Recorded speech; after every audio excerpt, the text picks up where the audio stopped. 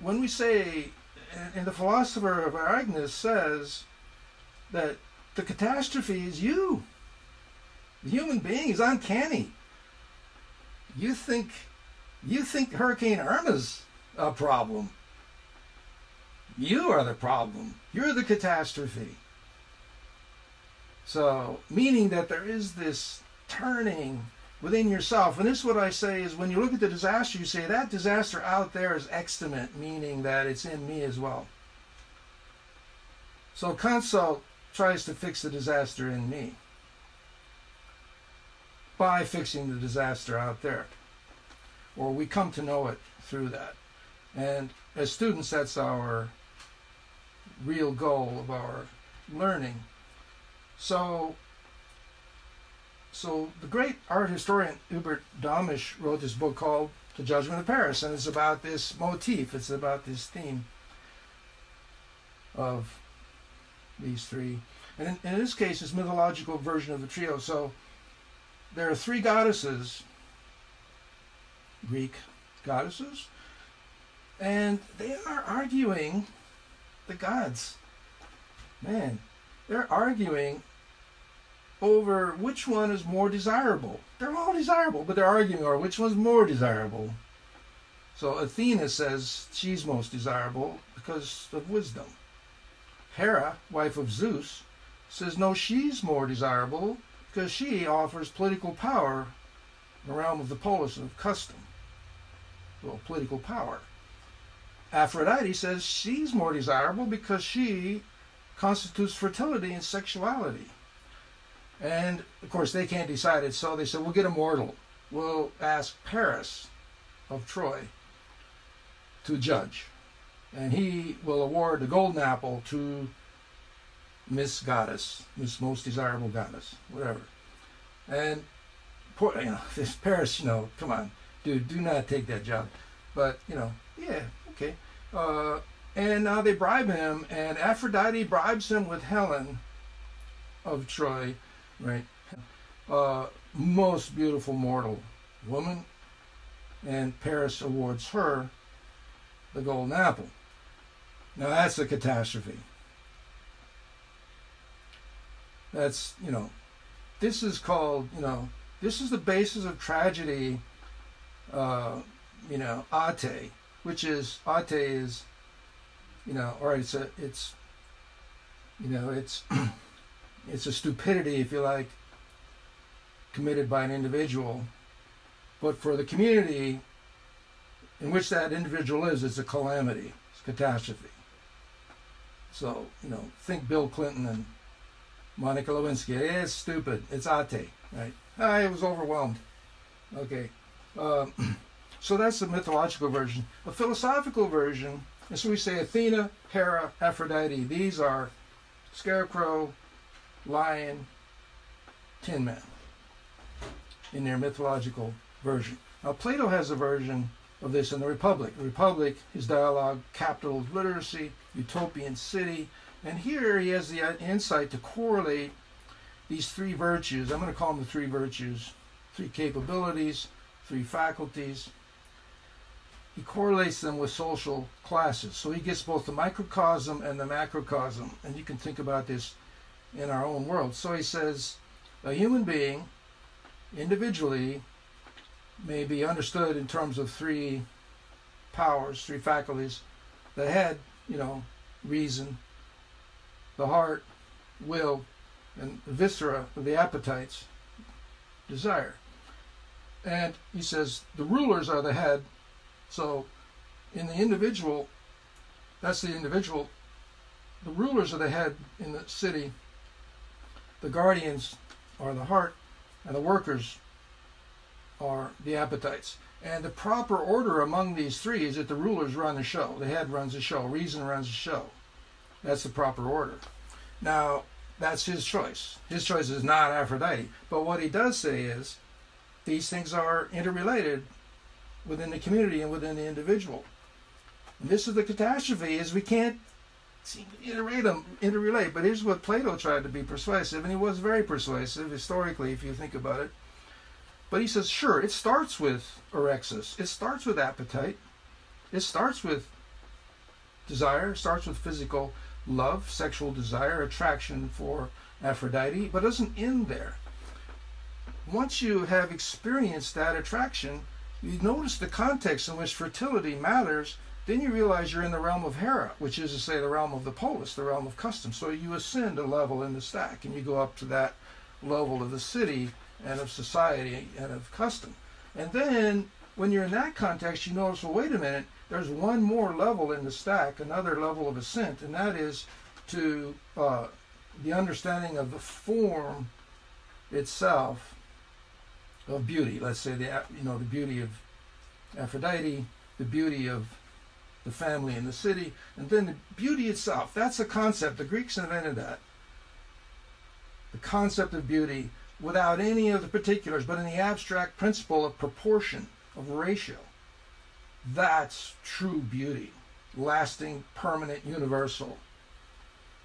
That's the proper order. They go together, yes, but in that hierarchical stack. Aristotle made a little variation on that, and he said, yes, the virtues are theoria, which is thinking. That's the laws of nature, what's necessary. There's praxis, which is doing,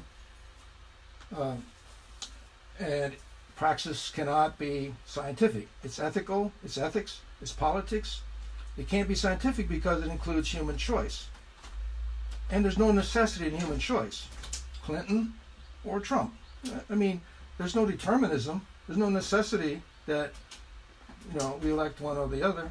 It's human choice.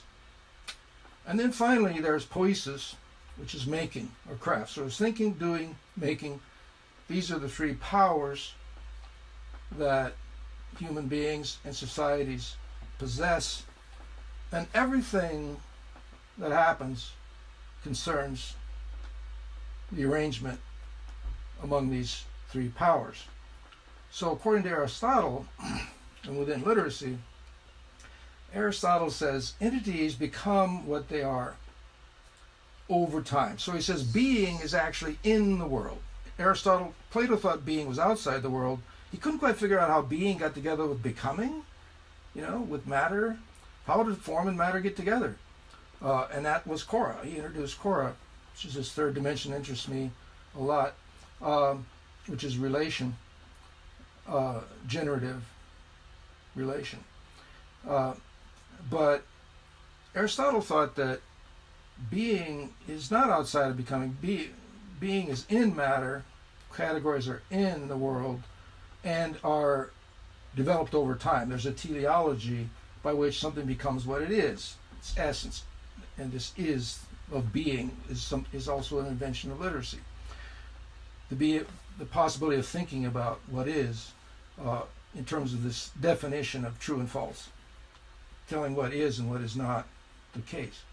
So being is in the world. So an acorn becomes an oak over time. A kid becomes a goat over time. Things become what they are. And I wrote my book, Avatar Emergency, a couple of you have read, is all about this, becoming what you are, becoming what one is. So then the question is raised, well then, what is the essence of the human being? Such that we may become what we are. And the answer is happiness. Happiness is the essence of the human being. How? So, but the problem is, the tricky part for the Konsult is happiness is achieved only collectively, in the city, requiring choice. And then the implication of that historically has been, oh, well, then happiness is an artifact that can be manufactured through techne. And that has led us to the Gestalt, Heidegger would say, of everything in the world being standing reserved for production. We're trying to technologically produce happiness. But that was a misunderstanding, because obviously it didn't work. So we got a variation at the beginning of Electricity on this theme in Immanuel Kant. And he says, well, let me move the categories again. For Plato, the categories were outside the world. For Aristotle, they're in nature. I'm going to say the categories are in the human subject. That is, being, the categories of the real are subjective and relative to the finitude of the individual person. And they are what makes experience possible. So he proposes three critiques, right? And again, here we are. These are three. The Scarecrow, we have the critique of pure reason, what is understanding what's necessary. Then we have the critique of practical reason, which is moral freedom, free will. And in fact, Kant thinks this is, religion's responsibility. And there's an utter and complete chasm between understanding what's necessary and free will of moral choice. So you can say, I don't care. I know that everyone dies, but still, I believe in my power of free action. And as we know, institutionally, there's this difference between science and religion is profound. So then Kant's solution was, he takes poiesis, the third critique of the aesthetic of taste, and he promotes it to a faculty of equal power with the other two, with reason and praxis. And says there is this aesthetic, sensory, visceral imagination, which is the intuitive power of the individual person to recognize beauty. And that is what mediates between pure and practical reason. And it operates by pleasure and pain. In the form of beauty, it operates by attraction and repulsion in the sublime. And it is this capacity. Now here's the crucial thing for understanding electricity and Konsult. So electricity as an institution and as a metaphysics and as an apparatus in every way takes up this human capacity of attraction and repulsion. Not just attraction and repulsion, just as literacy took up the force of true and false, and just as orality concerned itself with right and wrong behavior. And here's the challenge, though. So when we're thinking about electricity, when we think about the institutions of electricity and its metaphysics, we understand that electricity is not concerned with true and false. It's not concerned with right and wrong. It's concerned with attraction and repulsion. So the institution of electricity is the corporation. I'm not going to go into the whole history of that, but it's the corporation, not the school. Now, MIT is an interesting case because it's a corporation, that's a university. So it's like, okay. But, so we're going to think about that. I want to move along a little more here. But so Kant's catechism would be the catechism of the three companions of Dorothy. What can I know? What should I do? What may I hope? That's his catechism. That's theopraxesis. So the idea is of theopraxesis, theoria, praxis, poiesis, in one word. And we say the Konsult, the educated person, is concerned with theopraxesis. That is, you can't leave any of them out. How do they go together? The catastrophe is that we don't find a way to correlate these virtues. Now let me give you one more piece of this trio. So we're saying that the allegory that we're concerned about is showing us something about how one gets a brain, how one gets a heart, how one gets viscera, how they become potent, powerful. So in terms of applied virtues in design, I was interested to read Alan Kay, who is the designer credited with inventing graphical user interface in the 1970s in Xerox PARC. And Alan Kay is a pretty smart guy, and he's reading Piaget, he's reading Jerome Bruner, he's reading Vygotsky, he's reading Marshall McLuhan, and they're working on interface with the computer, and he says, you know, you got to engage the three faculties. So yeah, there's a symbolic dimension, which is the scarecrow, which is coding, keyboard, theory. Put that in there. But there's also the inactive dimension of doing, the gesture, and that's the mouse. And then there's the aesthetic dimension of the windows and the icon. That's the image. So the idea that the interface would engage all three of the companions, that is to say, symbolic, inactive, and image, was built into the computer interface in Alan Kay's design, and taken up, as you know, popularized, and now is in every system. But we want to understand that what lies behind our coding, our windows, and our mice is this whole entire civilizational struggle with the relationship among the three virtues. So I want to take this into another level now and talk about the stack, because something is not as clear in our allegory of Oz is the stack, that Oz is a stack. And I'm using that word stack because there's a wonderful book I highly recommend by Benjamin Bratton called The Stack. It was published not too long ago, I think by MIT actually. But he talks about, it's a really, really good account, very useful account of electricity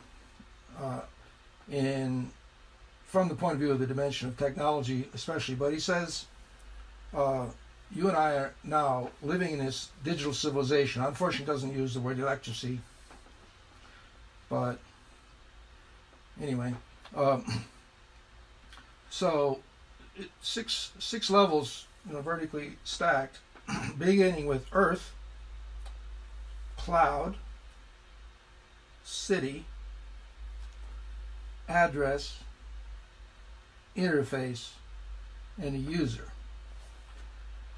And this stack is immensely complex. It's global, interrelated, ecologically networked world system. And Konsult is a mode of learning that is meant to function with the stack. And I like the fact that Benjamin Bratton wrote this big fat book, because I don't have to. And in fact, I couldn't write that book. He knows a ton of stuff I don't know. But what I can say is, all right, that's electricity. That's the technological condition of the polis in electricity. And Konsult is a way to learn in there. Now, what Konsult especially is concerned with are those highest two dimensions, which is the user and the interface. So Konsult is a way to think about you as a user and your interface with the rest of the stack. And what Bratton says is that, okay, as complex as the stack is, and it works at the speed of light, is that the interface has to be really simple. The stack's complex, but the interface is simple. So what I'm saying is I'm going for simple. So the Konsult is simple. But it has to be such that it's simple in a good way. It has that power of functionality, so that the user thrives and is capable of happiness. So what is that? What is that simplicity? And so we're thinking about Konsult. Our stack is a little simpler. It has four levels, and these 4 levels are constituted by the apparatus, the history of the apparatus. So we're saying that you as a user recapitulate in your individual being, and as part of your trio of virtues, you recapitulate the entire history of the apparatus from the Paleolithic to today. And I like the idea of the scenario. So one of the things I like about, this scenario of the Wizard of Oz is that's a screenplay, but scenario is this looser genre. So you might think about it for the tale, if we think about the cat, if we talk about that, but the tale of our Konsult that we're inventing is a scenario form, which is to say it's a very exploratory, tentatives, sketches, dialogue, descriptions, some pieces of action, some imagery, some collage, whatever, put it together. You think about the scenarios, think about the journals and notebooks of the artists today, perhaps, would be a way to think about what we're doing here. But one of the things that we want to get at is the fact that you, as a user, you possess within you this recapitulation, if you think about ontogeny and phylogeny, this recapitulation of the entire history of the apparatus is internalized within you. And I want to just describe that and to articulate it so that you can identify the fact that you already, if you think about your Kansas, you think about just your everyday life, if I unpack the apparatus, tell its whole history and so forth, it gets real complicated, and pretty soon everybody's asleep and they move on, But if you think about it in its everyday life simplicity, if you look around your world, you'll see it. You'll see the whole apparatus right there, because it's still there, it coexists, all 4 apparati all coexist. So the first institution, the oldest institution in history, is the family. And you're born into a family. And the family was created in the Paleolithic era, and it's the oldest institution we have. And this is the Tin Woodman. So the Tin Woodman is representing this dimension emblematically in our allegory. He's holding that place. But think about what you learn in the family. So as the individual, what do you learn? So you get control of your body. This is the machine. Your individual corporality. You are weaned from the breast. You stand up and walk. You're toilet trained. You get control of your bowels. You learn to speak. You enter language. And even then, latently, genital development, sexuality begins. So within the first few years, you get control of your body. And this is an enormously important experience. And actually, I'm going to emphasize it a little bit. So, you get a PhD in the visceral. So, by the time, you're 4 or 5, right, you get a PhD in the visceral. Because you introduce to the most important object you'll ever engage with, and that's the transitional object, it's called. Transitional object is neither inside nor outside, or is both inside and outside, and it's a relationship between you and the caregiver, the mother, child and the mother. And if you like, the whole Christian religion is made that sacred. Mary and Jesus, that's it. It's the whole thing. Stop right there. We say, well, don't stop there. But we're saying that this now, in terms of, so this is so important, because when we get into electricity, we discover, like Walter Ong, the great scholar Walter Ong, book Orality and Literacy, which I highly recommend. I got the idea for introducing the term electricity, which is this combination of electricity and Derrida's trace. I got the idea that we needed the term electricity to describe this new apparatus the last 300 years, from Alterang, who said there's orality, there's literacy, and then he said there's secondary orality. What I realize now, and haven't looked at this a lot, is that actually it should be called secondary Paleolithic. Because what we're really doing is going back to, I realize I have to take into account this more, even this older apparatus, the Paleolithic. Because you think, well, what did, in the collective level, what did the Paleolithic give us? Well, for one thing, they gave us the stone tool, stone axe. I mean, it's one of the things I like the Tin Woodman to say this Tin Woodman represents this, because they gave us the stone axe, hand-eye, sharpening of the tool, but they also gave us the plasmatic line of depiction. And you just look at those caves, Chauvet, Lascaux, those amazing drawings. And when you read about the history of that, and I know other people have probably talked to you about this, but when you read about the history of that, so the invention of that line, of the lion in the cave and so forth, that's an invention just like alphabetic writing. Because when you read about it, you find those caves, and it goes back 70, 80, 90,000 years, and there's a bunch of just little scratches and chips and all this crap. And about 50,000 years ago, suddenly there were drawings. And there were drawings everywhere. These amazing drawings. Now what happened was, and the account is, it was Heurites they found. It was like, at some point, some guy's banging around, chip, whatever, doing a thing. And it's like, whoa, that thing looks like a buffalo. Holy shit. Come on, it's like, the line of depiction was discovered and bam, spread everywhere. Just like the printing press, I mean, within 10 years he had like 10 million books or something. That's not true. A lot of books in Europe. Happens fast once you get it. So, so in any case, so they pass that along to literacy. But I'm emphasizing this because when we think about what's happening in electricities, we're trying to recover the visceral in the context of the apparatus of attraction and repulsion to access that visceral PhD. Because the site of human creativity, everyone agrees, you read any account of creativity, it's that transitional object is the key to your ability to be a creative person. And it's the site of vitality. So the plasmatic line is as ontological as the verb to be in literacy.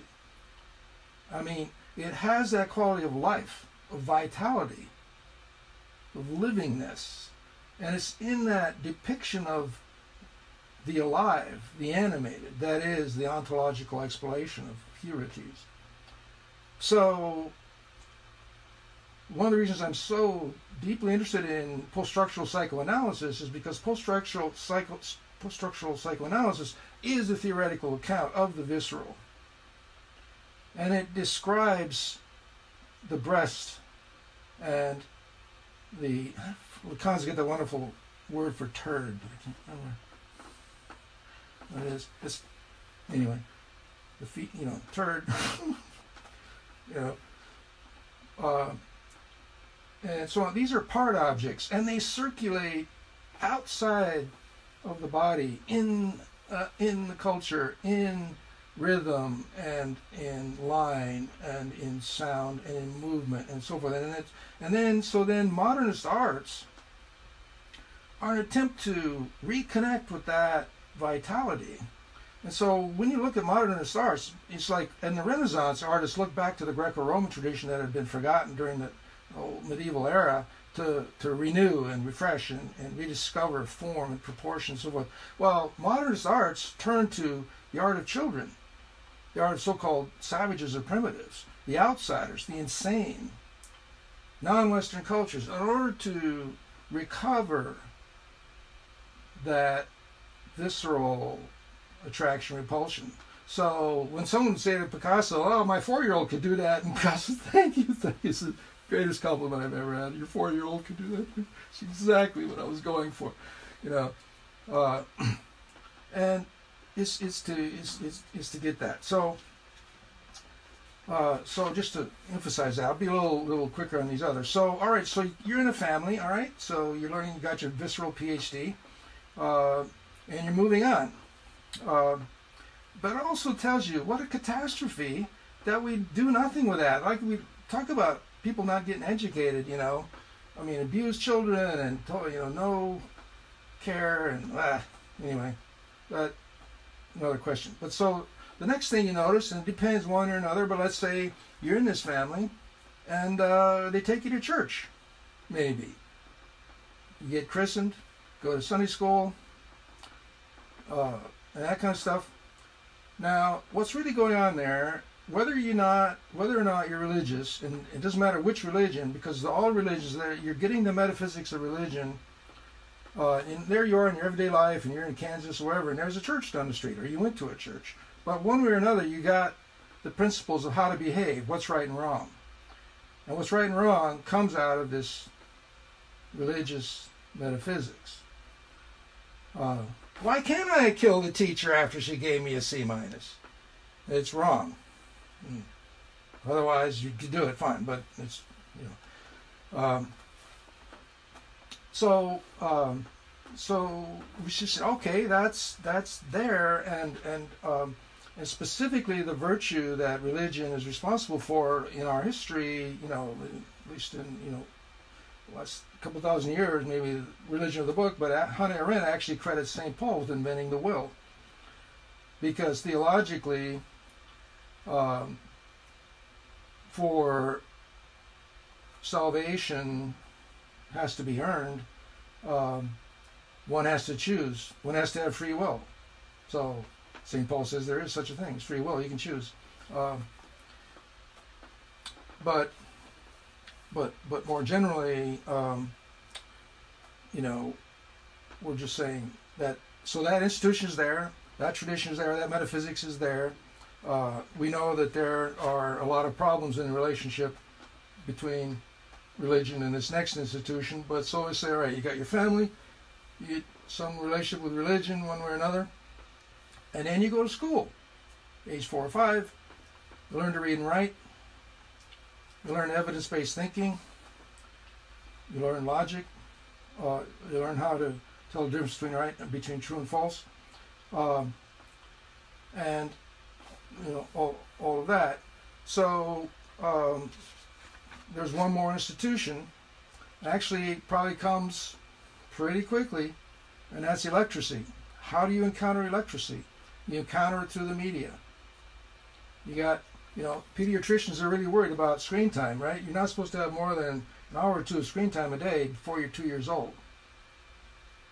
Otherwise, brain damage, you know what you say. Or maybe that brain damage is like, hey, naked ape, you know, you need to be, you know, ADHD or something in order to be electric. I don't know, but we'll see. But the point is that you encounter, because what is electricity as an institution? Electricity, the institution of electricity is the corporation, specifically the entertainment corporation, especially.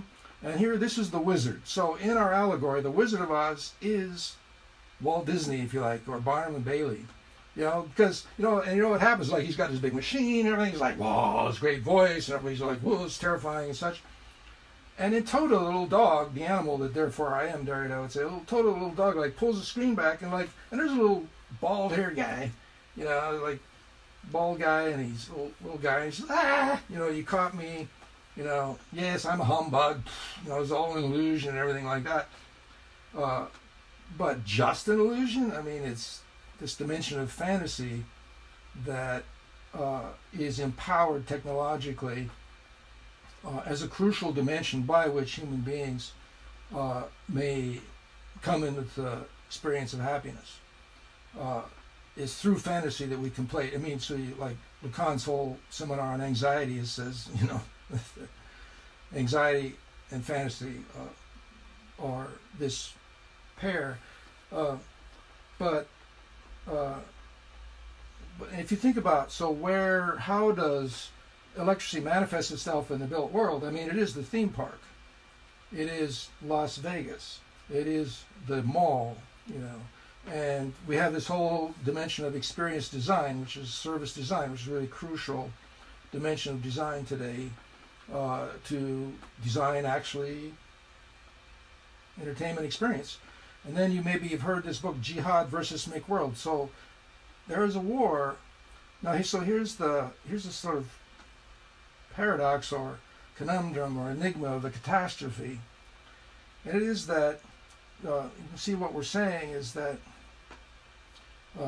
so by the time you're, let's say, 5 years old, you have encountered and have become native to every one of 4 institutional metaphysics and languages in the stack: family, religion, school, and entertainment. And you can imagine your everyday life. You just move around among these things, right? You say, oh, well, after school, I'll hit the church supper, and then I'm going to the movies, etc. And they all kind of seem to go together. But writ large, at the level of the institutional histories, these institutions are at war. So there's a reason why jihadis attack tourist sites. There's a reason why 9/11 attackers destroyed the Twin Towers, which is, the Emerald City of corporate capitalism. They hated that more than they hated MIT. They didn't try to take out MIT. And just to take that as a more extreme case. But what we're also saying that is that within ourselves, these capabilities are at war. Our desires, and in fact, we think about the modality. So with reason, you understand what needs to be done, and with will, you have the will to act. But there's another modality which is visceral, which is to be able to act on that understanding. And where we seem to be stuck is this to be able. Impotence, potency, potentiality. And it is this virtual, say in Deleuze's terms, this virtual versus actual, this potentiality is the dimension of metaphysics in electricity, being able to imagine the world in an alternative way. And so the challenge of Konsult then is to foster this imagination. But what's needed is original thinking. We're saying more science, great, go for it. But look what's happening in the corporate world. The corporate world of attraction and repulsion supplies your needs. Like the purest example of a corporation is a drug gang. This is what the enemies of capitalism have always said. El Chapo, is a good representative of a corporation. Walt Disney's a little nicer guy, but the point is that what corporations do is supply the viscera with what it wants. So that's why I say the drug gang's a really good example. People want drugs, and they're going to get drugs. Okay, and I'm going to supply those drugs. Now, right now, you're putting me in jail, because you don't like it or whatever. But someday I'll be the Galileo of electricity, and you'll say, "Oh, look, El Chapo was the hero." People were trying to put him in jail, but he was actually just giving people what they wanted, which is to say drugs. That's the visceral, right, wrong, true, false, whatever. So that's in its pure form.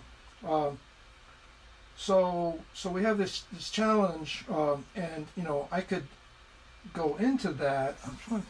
How are we doing on time here? Yeah. So maybe I should stop there.